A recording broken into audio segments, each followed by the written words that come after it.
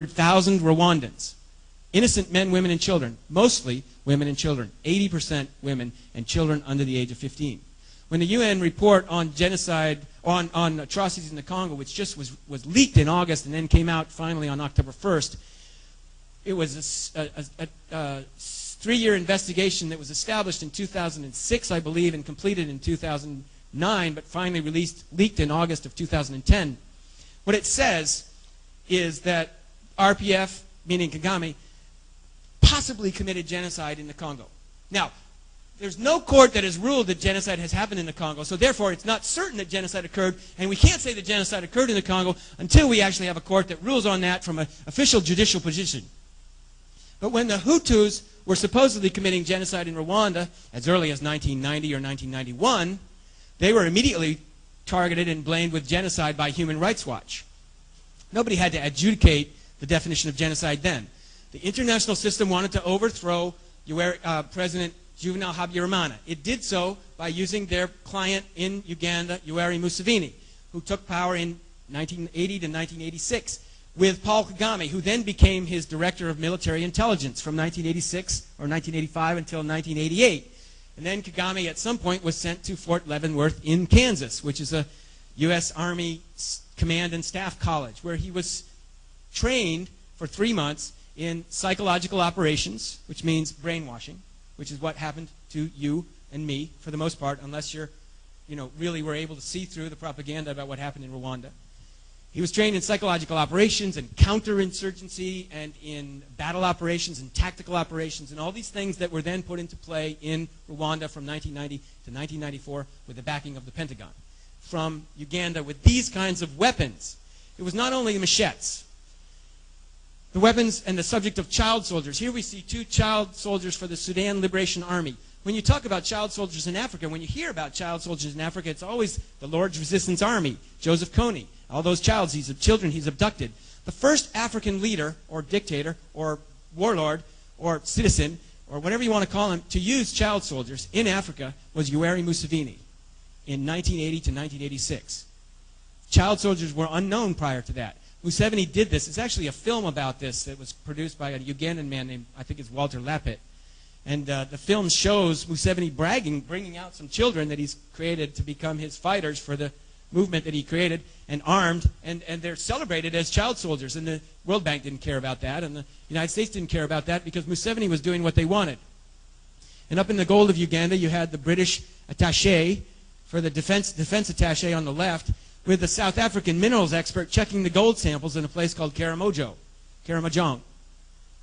Why is the British defense attaché from Uganda checking the gold samples? Now, why is the military guy checking the gold samples? That's the big $20 million or $20 billion or $20 trillion question about mining and militarization in Africa.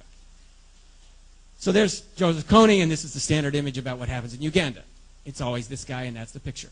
You'll see it over and over. You look closely. Joseph Kony, Joseph Kony, Joseph Kony. Repetition convinces you, conditions the mind to accept the falsities, the lies, the stereotypes, the savage Africans eating themselves. Joseph Kony, in an article in May 2009, published in Newsweek or Time, they said that he boiled children and ate them, or that his group boils children and eats them. They don't boil children and eat them. They don't wear bathroom fixtures backwards into battle, like the Mai Mai are said to do in Congo. They don't believe that bullets will not go through them if they wear a faucet around their neck.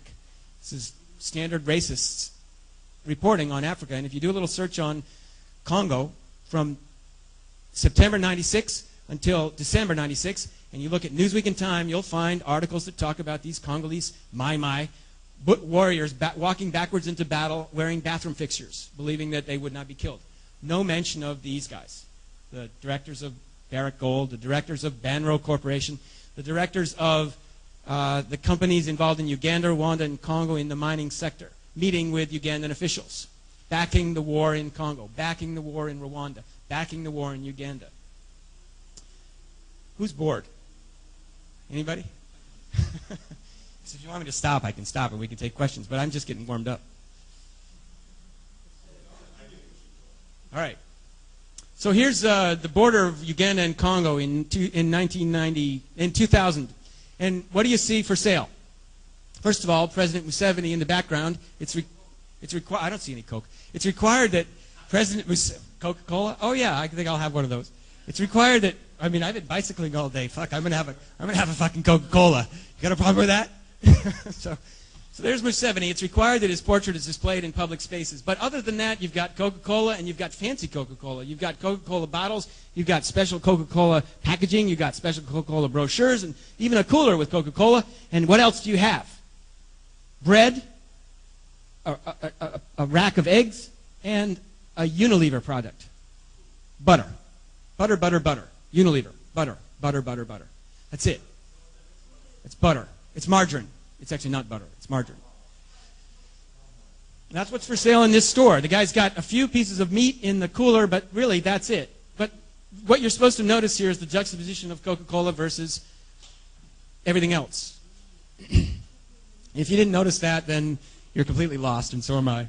So here's Paul Kagame and his class at the Fort Leavenworth, Kansas in 1990. Kagame's on the far right, and I'd love to find out who the other guys are because I'm quite sure that they're in South Korea, Nicaragua, Chile, Peru, Taiwan, and they're doing what the U.S. wants. Anyway, who are they? But anyway, the most important thing is there's Kagame on the right, a skinny little guy who was sent back to Rwanda to lead the charge on October 1990 into Rwanda, which began on October 1st with the invasion of Byumba in the northern part of Rwanda, in the volcanoes region. And they marched into Rwanda and started butchering people. They butchered people in the villages. They butchered people across the country, thinking they could quickly take Kigali away from Juvenal Habyarimana, who'd been in power since 1972. Habyarimana was a Hutu. Habyarimana was a fairly ruthless Hutu on a certain level supported by France. And at the same time, Rwanda was considered the Switzerland of Africa. It was developed, it was developing, it was a model of success on many, many, many levels. The U.S. wanted this guy, what's the date? 1990. What was going on? Tiananmen Square had fallen. Burma had had its atrocities there where all these students were butchered in Burma with U.S. knowledge. In Zimbabwe, there were massacres of students. In Nigeria, at the University of Jos, there were massacres of students who thought that democracy was overtaking the world and they could stand up and protest against the dictatorship that had been in power for all those years. At the University of Kisangani in Congo, in Zaire, and at the University of Lubumbashi in Congo, massive student protests that were completely oppressed by the Mobutu's crack forces and completely covered up by Human Rights Watch and Amnesty International, who didn't report them. Even though Mobutu was already by 1990, on his way out soon, but still being supported by the power structure on many levels.